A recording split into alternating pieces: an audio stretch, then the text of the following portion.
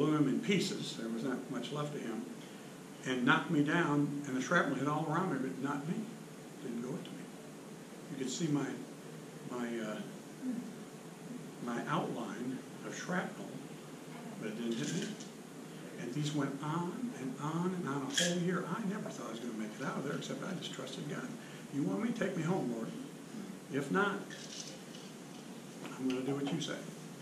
And he brought me out of that mess, and I'm still here standing, and I'm so thankful to God. So one more I want to tell you real quick. In 1999, Jackie and I were married. We were married 52 years.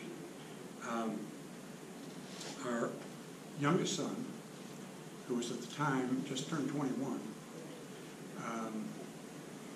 we were up in Ohio getting our mother out of intensive care. She had bypass surgery. And so we finally, after a week up there, we said, we got to get back. I owned a big company. We had here a staffing company. And Jackie and I started back, and we were in the mountains in Kentucky.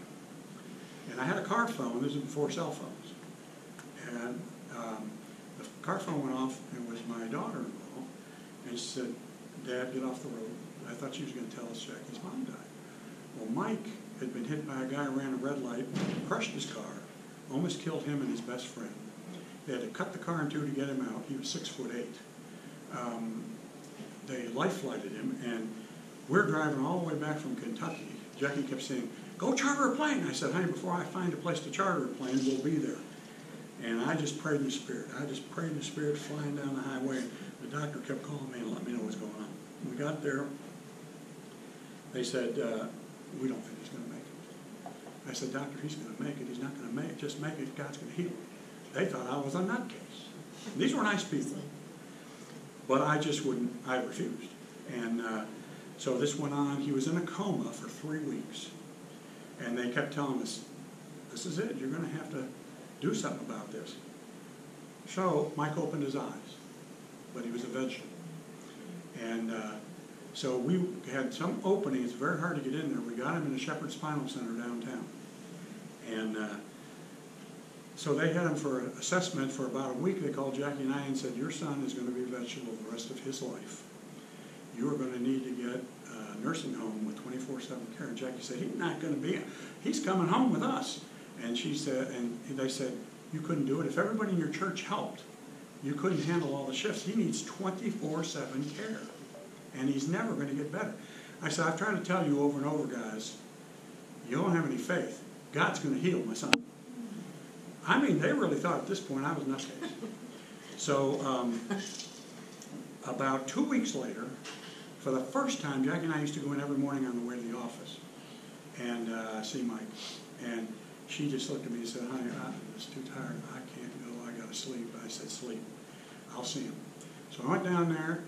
And they had him in a 6'8" crib, because he was 6'8". And I walked in like I always do. I was standing over him, and he's just drooling out the side of his mouth. And all of a sudden he goes, hi, Dad. Just like that. I said, thank you, Lord. And they came running, and the nurses were crying. They said, we just don't see this down here. Mike spent the next 2 weeks of getting his legs where he could walk again in a wheelchair, pushing with his legs up and down the hall. Parents were out in the hall with their vegetative kids. And he'd go up to them and say, that was me, look what Jesus did. And they still talk about Mike down there. This is 20 years later, 22 years later. He made such an impression on going around talking about what Jesus had done for him. So it's faith.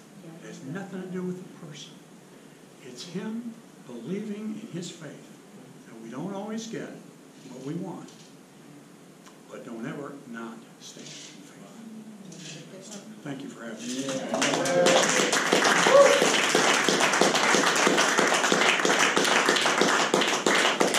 Oh, I forgot one thing.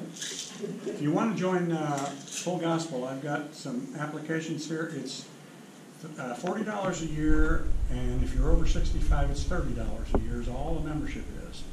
We'd like to get some new members. If your old members want to come back, or if you've never been a Full Gospel Businessman, you can join this chapter, and we'd love to have you. Thanks.